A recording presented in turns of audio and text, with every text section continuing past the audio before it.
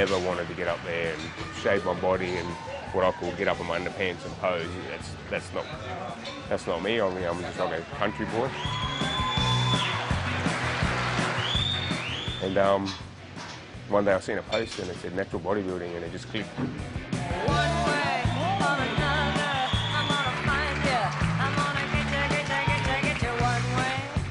It's an orgy of body tan and rippling muscles. Let them hear it, ladies and gentlemen.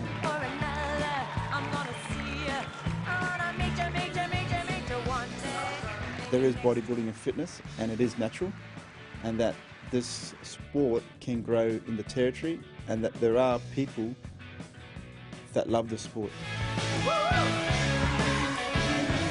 This kind of muscle definition doesn't come easy. It involves complicated diets, a cocktail of supplements, and a structured training regime.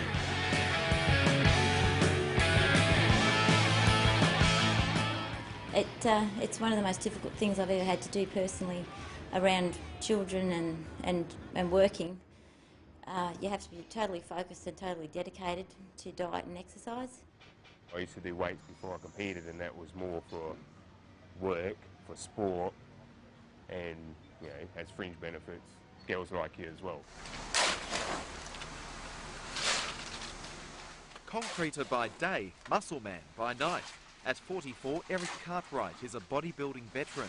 He says he's always enjoyed physical work. It shaves off time needed in the gym. Wheelbarrows, to me they're not heavy, but to other people they're heavy. They're heavier than they look, put it that way. Eric Cartwright says he's completely drug-free and always has been. He's been in about 30 bodybuilding competitions, tasting national success. Before, my confidence came from drinking alcohol. And that was like, that's how I used to dance or talk to girls, I'd drink. And then when I took up the bodybuilding and the stripping, or male dancing, what do you call it, I went the opposite. I stopped drinking because I had to do it to be professional. I'll charge for it, I'll really tense up, and I'll stop. And then I've got to look for my target. A few days before the competition, the one-time stripper puts the final touches on his performance music. I am Cyborg, sent by Blue Scope. If it's not yet obvious, Eric Cartwright's on-stage character is a cyborg. That now sounds a bit like... A lot of my family, my nieces and nephews are going to come and watch me. And they look at me as if I'm the Terminator and stuff. So for me to come out and do a cyborg is for them. Across town at the Charles Darwin University gym, Carolyn Maxted is pumping iron and is totally focused on her goal. Oh, some days I really struggle. Today's one of them. She's dedicating her performance to her sister, who died from skin cancer in August last year. Sure, I won't be on that stage alone. With every chin-up that I had to push my way through, with every piece of broccoli I had to try and swallow an egg white, I know Julia was there going, just take it, Taz, come on. So yeah, she definitely will be there in spirit. Want a bit of banana cake? Oh, I'd love a bit of banana cake, but no, not at the moment. Hopefully next week I'll be able to get some banana cake. Carolyn Maxted's motto is stay fit, don't eat rubbish. Her life is a delicate balancing act. It helps that her day job is as a fitness instructor, but there are also family responsibilities. Just days where you're just too tired, and just the thought of having to get up and go to the gym and lift another weight is just really hard. But other things probably more so is diet, where I'm preparing food for everyone else and then have to sit down and eat my broccoli and chicken while I've just prepared a lovely roast meal or beef stroganoff for everybody else.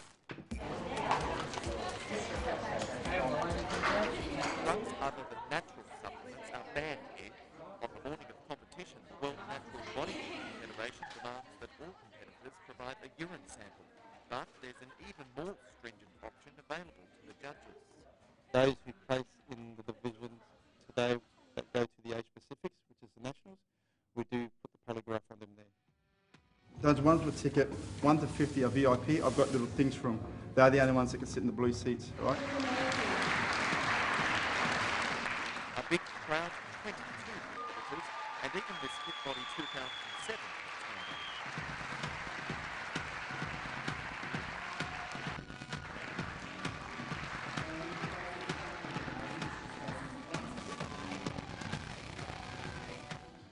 bodybuilding is perceived as a drug sport. So trying to get sponsorship was hard. Trying to give out the word that there is a natural bodybuilding and fitness federation was difficult. But at the end of the day, the stage is for our competitors. It's their day.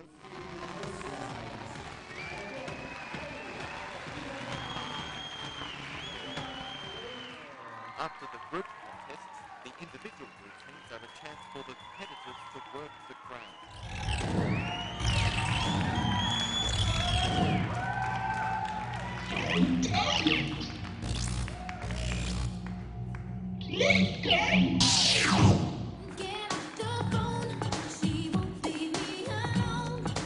Carolyn Maxted chose to compete without taking hands in recognition of her sister's death from it.